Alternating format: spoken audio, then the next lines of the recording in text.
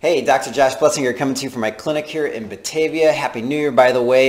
This is a quick little video talking about how you get off medications. And the overwhelming response in the survey that I sent out was getting off medications amongst everything else. I mean, there was weight loss in there and lowering blood sugars, but overwhelmingly that was all about how do I get off medications. It seems like many people are getting more and more frustrated with their medications. You just continue to get prescribed medications.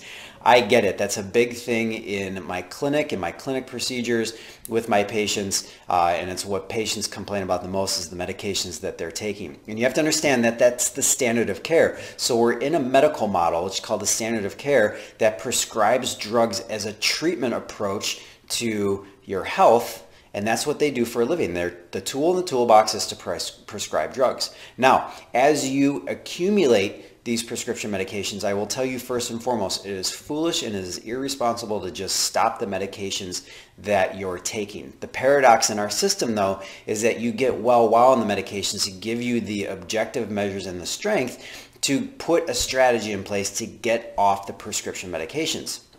So the first question I always ask when I'm taking a patient into care and we're going to strategize into getting off medications is, what is the criteria your doctor is looking for in order for you to get off or reduce these medications? If it's insulin, if it's the oral diabetic medications, if it's the cholesterol medications, if it's the blood pressure medications, we want to know what your prescribing doctor's strategy is to getting you off of those. And hopefully they just don't say, well, you've got to be on these for the rest of your life because you're a diabetic and that's what you have. I mean, I don't buy that, and I just know that there's a strategy for each and every person if you really want to get off the medications. So we have to find out what the prescribing doctor's habits are and what they want to see objectively on the lab tests in order to bring those down.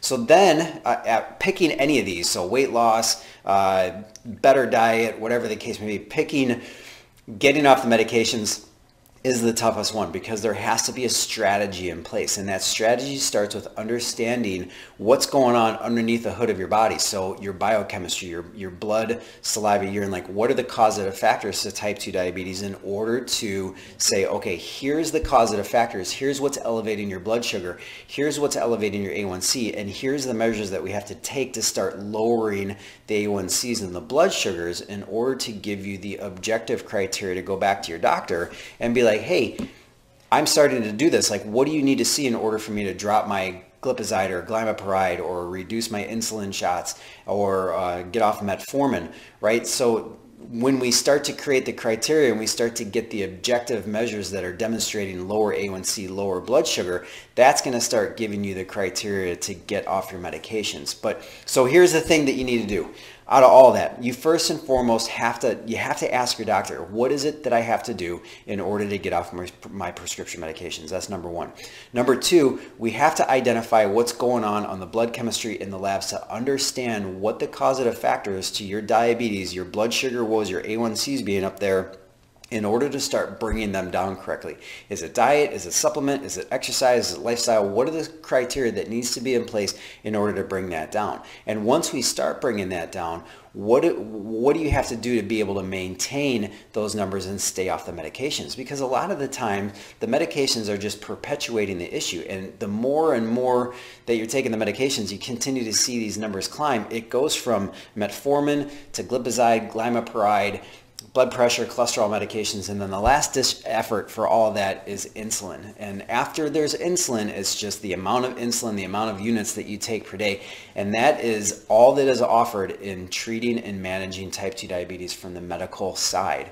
So this whole process is about understanding why you're a type 2 diabetic and giving you the goals and the strategy to help you get off of the medications. It's a little bit more difficult than the other ones, like losing weight and changing your diet and all that. Those are all components of being able to help you get off of medications. But if that's a goal and you want help with that goal, then reach out to me. I'd be happy to talk with you and speak with you and see what we can do in order to make that a reality. So enjoy the rest of your day.